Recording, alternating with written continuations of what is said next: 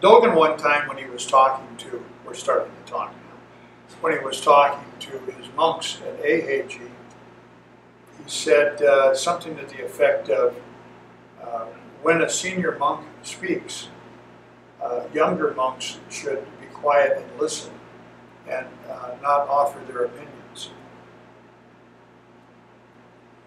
This repeatedly comes up in the practice of Zen. And as I was trying to think about, okay, what am I going to talk about this Sunday? I came back with, Dogen talked a lot about impermanence, but we had last month, nobody got to see the horrible talk I gave on impermanence, right? Because you threw it away. Excellent. Yeah, it was very depressing. I even got depressed by the time I was done talking about impermanence. But for those that were here to suffer through that, I want to talk about another very common topic within the practice of the meditation school, which was begun by Dogen in Japan. And that is this thing about opinions. This whole business of opinions is really interesting because within the Sangha, there's the idea of harmony. And one way to get in trouble really quick in the Sangha is to cause disharmony. And that might be speaking about somebody else, saying that they were doing bad things or inappropriate things and things like that, which cause disharmony and even perhaps a schism within the Sangha. And I think to me, it's very interesting because the humanity of the Buddha and the people that studied with him become very obvious when you look at the idea that monks have to be told that they need to sacrifice their personal opinions for the sake of the group. That flies in the very face of being an American, okay? Because Americans, if nothing else, they get to have their opinions, right or wrong. They're still arguing about whether they should have the battle flag of the Confederacy, which I find interesting. A few years ago, I discovered that this flag we all think of, us that were not born in the South, we think of as the Confederate flag. It's not the Confederate flag. It's the battle flag of the Confederacy. And that carries with it a real different flavor that flying over the capital of one of the 50 states, actually many more, is this battle flag, this war flag of a country that briefly existed and then was defeated and reunited with the United States of America. Okay? And of course, those that grew up in California, like Rob and I, we don't even understand what it's all about. It's like, really? Wasn't that over with a long time ago? And now it's the University of, South Carolina is talking about moving a statue because it's too close to the main building, and everybody's getting very upset about this whole thing, as if this history never happened. But in this country, we dearly cherish our ability to have opinions, and it goes right in with freedom of speech. And to some extent, our ability to assemble, lawful assembly. And so it's really, really important to us that we can have our opinions. Dogen never taught anybody that they couldn't have an opinion. None of the great masters ever taught anybody they couldn't have opinions. They taught them that they should learn how not to express their opinions. And so if we look under the surface of what is this all about? Well, part of it is about, the Buddha said, if what you're going to say is going to cause disharmony within the Sangha, which was in his time a very large group, we're talking hundreds of monks that gathered around the historical Buddha, and perhaps 100 or even 200 monks that had gathered around the senior teachers, because they all weren't in one spot. There's going to be disharmony. It's the human condition. People are going to have disagreements. They're going to have disagreements about everything. which all you have to do is just look around. You know, I think I took a gardening class when I moved up here, and I think it's so obvious. A lady in the class, there were well over 50 people in the class, and the teacher was talking about, okay, if you have this kind of soil, you should mix some sand in, so the root crops will grow and not get weird looking. And some lady put up her hand and said, where should I get sand? He said, hang a bucket out. And I've never forgotten that. Chuck's laughing because, yeah, hang a bucket out. And, you know, in a day or two, go get your sand and put it in the garden. Well, where are we going to find a group of people that disagree? Just open your eyes. Pay attention to what's going on. It's constantly happening. It starts in elementary school, and it stays with us for the rest of our existence, that we disagree about things. We disagree about what good food is. Okay? Can there be anything more subjective than food? And yet people will argue about it. They rate it, right? I don't understand on television they have all these chef shows. I don't watch that kind of stuff. But they're everywhere. And they've got the chefs that are yelling and screaming at people and threatening their jobs and throwing stuff. I see it in commercials. We've got to do this thing, and pots start flying and knives are going in the walls and all this kind of stuff. But that's an exaggeration, but the reality is people argue about food. I don't get it. You eat what you like, and you don't eat what you don't like. And I grew up in a household where there was a family member. He was an elderly gentleman, and when we'd have a big family get-together, they'd pass the food around, as you do. You had lots and lots of food, more than anybody could possibly eat. And something would come around, I don't know, spinach. And Danny would go, oh, I'll have some of that later. What a courteous way of saying, no, I don't want any of it, I can't stand spinach. And as a kid, I watched this year after year. And anytime, and there were things he never ate. And it became obvious to me, and it was probably obvious to everybody else. But he had such a nice way of saying, no, I'll have some of that later. Now, I know there are people that would say, that's lying. Okay. So the extreme, obsessive, compulsive, we always have to be truthful type of people. Okay. But my mother or my grandmother would say, no, that's just not hurting anybody's feelings. That's not lying. That's just not making a ruckus. And the Buddha would say, that's a very good thing to say. Even though the Buddha, in some instances, said you should always tell the truth. But he wasn't talking about, I don't want any spinach. And what the Buddha really never said was, you should tell everybody about why you don't want any spinach. Okay, which goes on and on and on. And I won't bore you with my soliloquy on boiled okra, which is not one of my favorite things. And at the age of 12, I had a great gelatinous mass in the middle of my dinner plate in Montana at my grandfather's house. I won't tell you what my reaction to that was. I did eat it all, though, because that was the rules of the family. It didn't matter whether you liked it. If it was on your plate, you ate it. I do know that I made sure that my plate was no longer available for the rest of my life for boiled okra.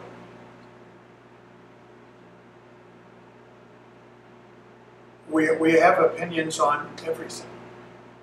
And the more educated we are, the stronger our opinions are. And here is the paradox. Years ago, back when we first moved to the desert and we started building the Desert Zen Center, one of our folks decided to subscribe to Tricycle magazine. So we had these monks that were getting into arguments, and they were getting into arguments. Just pretend there was you know how your TV, sometimes you lose the sound, and then it comes back, and you try to figure out what went between the 2 points. Just do that with my talk. They were arguing about what the Buddha taught. And that's such an extraordinary thing to argue about what the Buddha taught, because the Buddha was right there. And I find it interesting because we get these stories related that the monks, the senior monks, were arguing about what he taught and what the meaning of his teaching was. And we know in one particular instance, actually more than once, but in this one I'm thinking of, the Buddha left. He simply walked away. And he went up into the mountains, and he lived with a group of his disciples who lived up there. It was a smaller group, but he went and he lived with them. And a couple months later, he came back. And everybody's going, oh, we didn't know where you were. You know, we thought maybe you got injured, a tiger ate you, something happened horrible. And here you are, and where have you been? And he said, I went to live with the monks in the mountain. And they said, why? And they said, because they get along. And I went to find out, because I couldn't figure out what to do with you guys. All you want to do is argue. And so I went up there to find out what is it that they do differently than what we're doing here, where they can get along and be easygoing. And what he discovered was that even though there was a group of very intelligent monks there, and they all had their opinions about things, they were willing to be quiet rather than to start an argument. Now, I use the word argument advisedly. This is not, we're talking about emotion. Really in an argument, emotion comes up. Because if you have, I hear people say, well, no, we're just discussing. Well, in a discussion, there's no emotion. In a discussion, there is, well, I heard that, and then we saw this and all of that. And it's a nice, friendly exchange of information. In an argument, people start getting mad. And their face gets red, and they start clenching their fists. And not all people do that. Some people just kind of do that and walk away. Okay? You don't have to get mad to end an argument. All you have to do is disagree with someone so much that you just set your jaw, turn around and walk away. And everybody knows that you disagree with what was said. Even though, these are the people, well, I didn't say anything. Well, no, you didn't, but you turned around and walked out of the room and never looked back. So obviously, you were unhappy with what we were saying. So it comes in many forms. What the Buddha found out is not that they had less opinions or they were better people. What he found out was they realized that once these arguments started, well, communication, for one thing, stopped. Nobody listens to somebody that's arguing with them. And nobody listens when they're arguing. And so, if you're trying to convert someone, change your mind, think about how the Buddha did it. He did it very quietly, and he did it very persuasively, and he never did it emotionally. It wasn't that he didn't disagree with people. The sutras are full of the Buddha correcting wrong thinking. But he never tells people they're wrong. He never says, oh, well, you're wrong. A parent does that all the time. Stop that. Well, blah, blah, blah. The child goes, blah, blah, blah, blah, blah. And the parent goes, no, you're wrong. You do it this way. Okay? Totalitarianism, of course. But we get away with it because you're children. Don't run out into the street. Well, my friends run out in the street. I told you don't run out in the street. If you run out in the street, I'll spank you. Oh, well, now we have a justification for what we're doing because children run out in the street and get run over. Some people would say, well, explain it to the child. I'm big on that. Explain to the child. Do everything you can to explain to the child that if they run out into the street, they'll get run over by a car, and then make the threat. And if you do it, I'll spank you the next time you do it. And I will introduce you to the notion of pain. So it's a complicated thing. But the Buddha never threatened spanking. He talked about, one of the things was permanence and impermanence. He talked to the Kalamas, which was a tribe, which was a village. And he talked to them. he proved and then disproved all the different current thoughts about the notion of permanence and impermanence. And he did it, everything that anybody could come up with. And what he got done with is there is nothing that you can express that's truly going to explain the notion that all things change. And so, to me, the lesson I took out of that is just be quiet. You can say that all things change. Look around you in the world. All things change. But there was the notion of, well, one of the things that I thought was interesting, they were talking about the soul. They were talking about the Atma, something that would continue on. And people wanted to draw, there was a group of people at that time in India that felt that absolutely there was no soul and there was nothing that continued on, and that when you died, it was all over with. And this is a fairly popular belief now, that everything's done. It's called humanism. Everything's done. So you better get your shot in right now, because when you die, everything's done. There's nothing past it, period. Now, people think that's what Buddhists believe. Well, not really. But we also don't buy into the soul. So we make it really difficult for you to grasp what it is that we're talking about. And the Buddha said, to have an absolute idea like that, you get into trouble. And essentially what he was saying is keep your options open, keep your mind open. You may learn something later on that will reveal to you the way things really are. But right now, you don't need to take a hard, fast view of these things.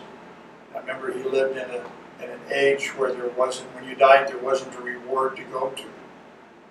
The notion of karma and rebirth has nothing to do with the reward system. They just thought it was a logical thing.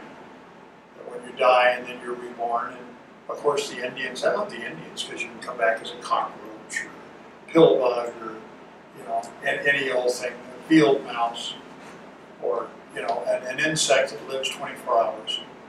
You can come back as these things.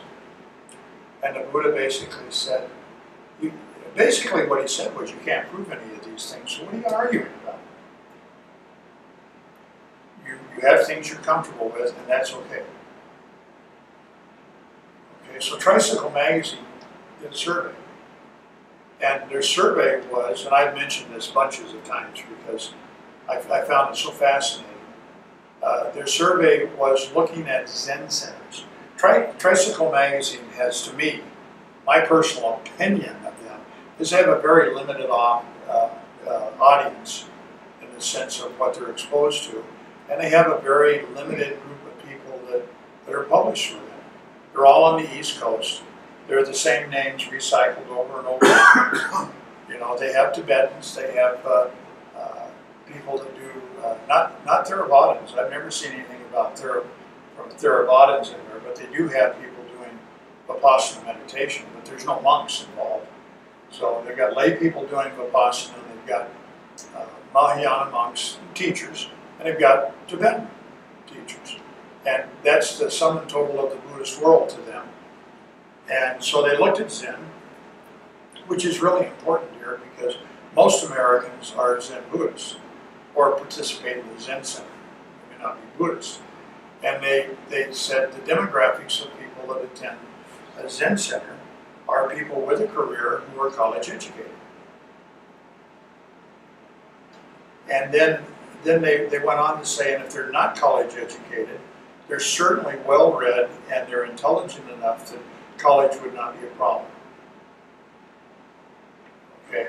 Because the minute you say most of them are college educated, people go, well, Joe's not college educated and he has a big empire of money and he's making lots of things and he's influential and he's a really nice guy and he feeds the hungry and he's a great musician and blah, blah, blah. And they just go on and on and on about this. Yeah, okay, fine. Okay. But I found it fascinating. So we were having a retreat the next weekend, and I went out to the Zendo as we do, and we were doing meditation, and I kind of looked around, And there was a lady there that taught, I think it was at USC, and she had a doctorate in biology. She was an older lady. And I counted in there, and there were masters, and a bunch of masters, and a bunch of bachelor's degrees, and a couple people that had 2-year degrees. And I think there was one person out of 20 people that didn't have a college degree of some sort. And I thought, okay. Well, you know what you get when you get a college education? You get opinions on a lot of different things. So the great master Lin Chi said one day when asked, it's much easier to teach an illiterate farmer than it is to teach a scholar, because his opinions keep getting in the way. And so we have this interesting thing going on in this country, has been going on for 100 years, that the people that come to the practice of meditation and come to the practice of reflection and maybe read some sutras and some books on this stuff are pretty smart people, and they're pretty educated people, and they have a hard time not letting their opinions get in their way. And I thought, Tai Mudita, Tai Tam Hai, he really tickled me because he listened to what I said, which is a unique thing, you realize. I don't even know why there's counselors and psychologists, because anybody would tell you that nobody ever listens to them. You know, they go, I knew a lady who was incredibly overweight and had problems with her knees, so she went to a doctor, and the doctor said, you need to lose weight. We're talking about somebody 350 pounds, right? You need to lose weight. It's destroying your knees. So she came back to work where I worked with her, and she said, that doctor doesn't know what he's talking about. The next week she went to another doctor, and I'm not making this up. And the doctor told her the same thing, and she came back and she said, I don't know what it is with these guys. They're obsessed with this idea that I need to lose weight. And eventually she had knee replacements, and she had the thing where they stapled her stomach and all of that sort of stuff. But she just wouldn't buy the idea that somebody could tell her the proper way to do things, and the reality was she needed to lose weight. And I'll be honest with you, at this stage of my life, I've never known anybody that was truly overweight, obese, truly obese, that didn't have problems with their knees and back. It just goes with it. You don't have to be a rocket scientist to figure out if you're walking around carrying 150 pounds in your arms all the time. Just imagine that. Throw 150 pounds there, and then what's going to happen to your poor old body? But she had a college degree, and she was a teacher, and so she knew better than the doctor knew, because he only had a couple of years of college. And people go to psychologists, and the psychologist says, stop doing it. And they go, well, he doesn't know what he's talking about. In other words, if you tell me what I want to hear, everything's fine. If you tell me what I don't want to hear, there's a problem with you. And I just have to ask the question, why are you going? I went to my doctor, went and saw my cardiologist, and he says, why are you doing this? And I said, because this other doctor told me to do it. Yeah, well, why did he tell you to do it? I said, you know what, I don't know why he told me to do it. I got a little peak. I said, I don't know why he told me to do it. He's the doctor. You tell me to do something, I do it. He tells me to do something, I do it. Who am I to decide what I should be doing? I come to you guys because you're the experts.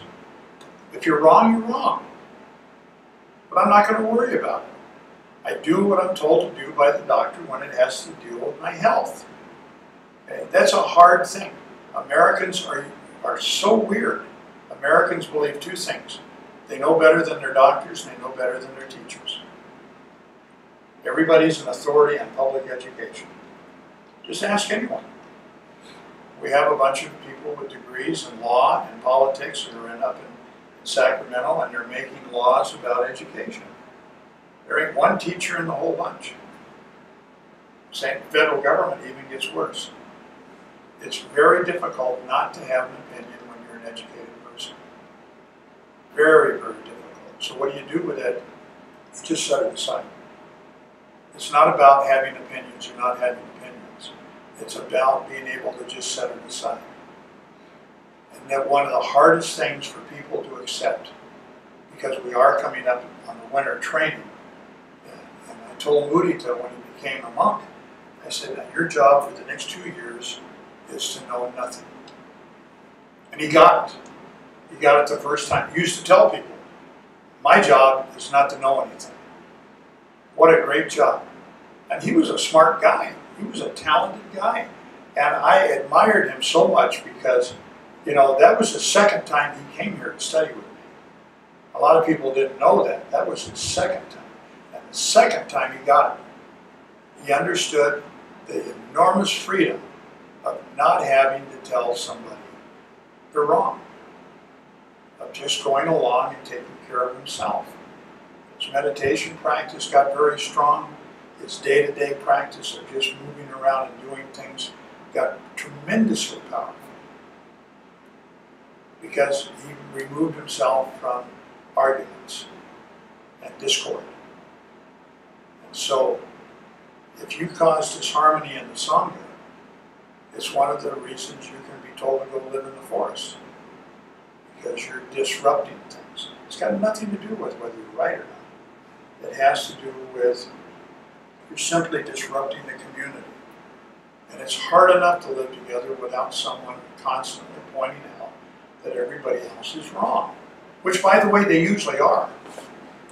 It's never a question of being wrong or right. You know, it's much less subjective than food. I mean, this one over here, he's got more bottles of hot stuff in the refrigerator, and you know, I can't believe it. He sits down. Who knows what he tastes? Because he's not tasting the food. He's going squirt, squirt, squirt, and then he goes get another thing full of chilies and squirt, squirt, squirt, and then he's in heaven. Okay, so food, yeah, food is terribly subjective. I'm enormously lucky because there's almost nothing that I dislike. And that's not because I'm an enlightened master, that's just because I've always been that way. I just like all kinds of stuff. And I feel so sorry for people that can only eat a limited amount of food, you know, they don't like this, and they don't like that. Wow. That's got to be rough. But the question of opinions, everyone's got them. Okay? Everyone in here has got some advanced learning past high school. So that may be true. And who knows what's hiding inside his head. Okay? And so, for the sake of everybody being happy, we tell the little girl that she looks very pretty with purple hair. And everything is just fine.